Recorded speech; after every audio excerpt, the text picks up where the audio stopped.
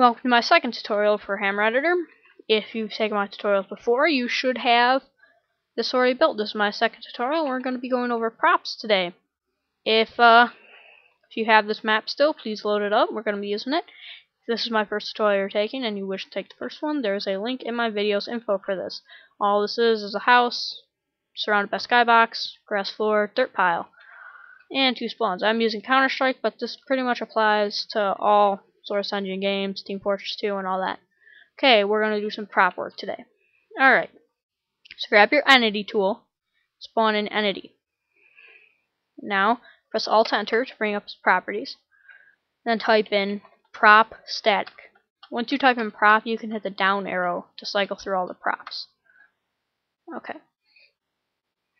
Now, once you click Browse on your world model, it will bring up a model browser. Now, we're just going to do search for desk. Gonna put a small desk in the house. And then, when you click on info over here, there will be a check mark by which thing it can use. This prop can be used as dynamic or physics. A dynamic, but not physics. Dynamic or static only. So, it's a static prop, press apply. Cut it into the house somewhere, where you want your desk to be. Just gonna rotate mine so it looks like it could be there. Okay, next thing we're gonna do, spawn another entity. Press Alt-Enter to bring up your properties. This time you want a prop physics. Go to model. Then you want chair. Then pick a chair you like. I'm gonna go with this chair. Okay, it can be used as a physics, so just gonna put that behind there. Got a place to sit. Alright, now static props are like a brush, like this is. Meaning it won't move no matter what, unless it is tied to something that will move. I'll go over that in another tutorial sometime. Now, we're gonna put a computer on this desk. So go ahead, put another entity in. Alt-Enter, and you're going to want to go to prop, physics, and then you want to do computer, and then as you can see, it's counting up how many props there are. And the right number is total, the left number is how many props have your filter word in it. So scroll through until you find what you want. Just looking for the computer tower here. Now, you want to find the right one, because some of these are gibs, and what a gib is, it's part of the model that's broken. Okay, this is what we're looking for. Office case B. Okay, so you grab that. Oh, what's A?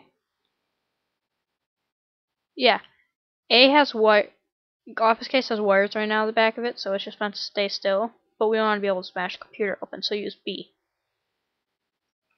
And then cut and paste it on your desk or wherever you like it. Okay. Now, place another entity down. We're going to add a monitor now. So this time, we're not going to use a normal prop physics. We're going to use a physics multiplayer.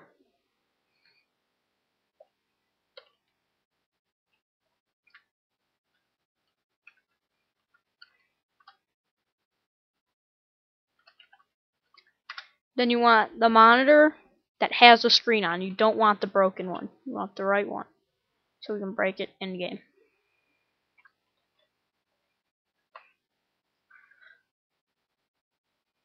And then just flip it around so you got it how you like it.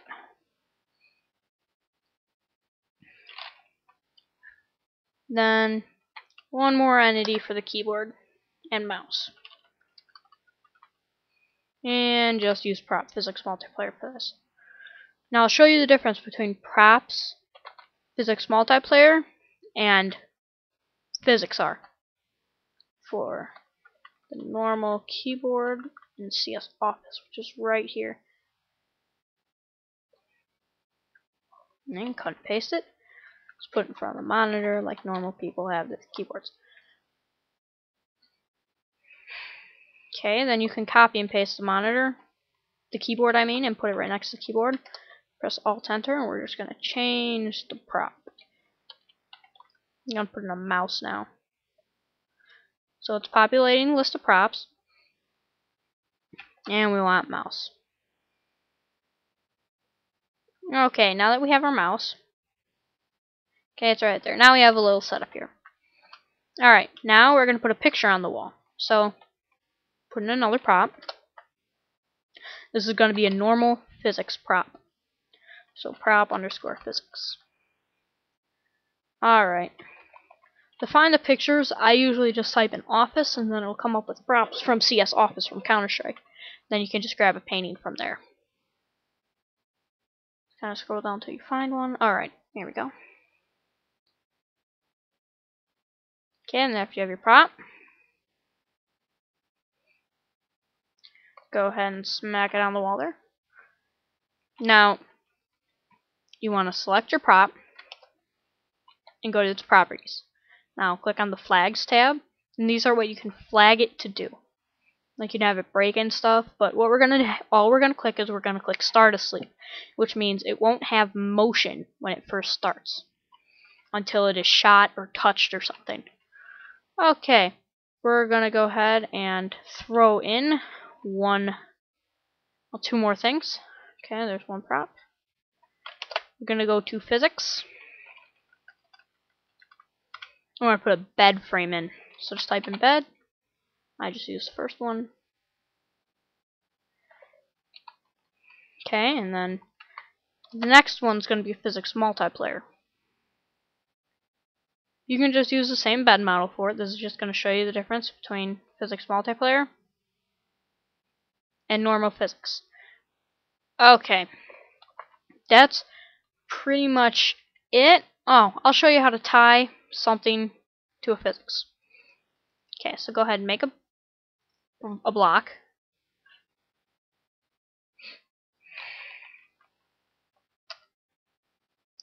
Pick a material for it first. Just use metal.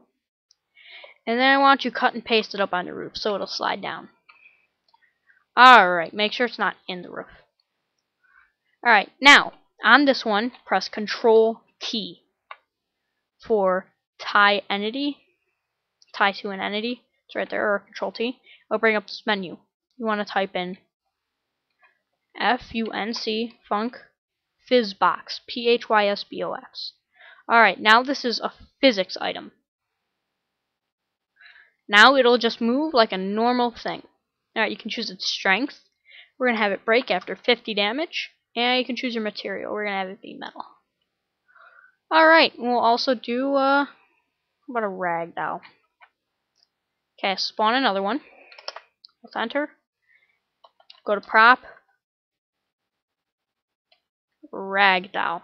Now you can only use bodies for this. We're going to put a hostage in. Hostage. Okay. Okay. Now we have our hostage. Just paste him up on the roof and he'll ragdoll down. Okay, now save it. Remember, there can't be any spaces. Mine is loading. 2. Then. Okay, now you gotta compile it. Okay, compiling. Okay, now we're in Counter-Strike. Alright. The box fell down and there's a ragdoll. Shoot the box, it broke because I dealt 50 damage to it. Now this bed is a physics and that's multiplayer. You can jump on the physics bed and it won't put you off, but the multiplayer pushes you away. And for fun, the computer will break. So, enjoy it.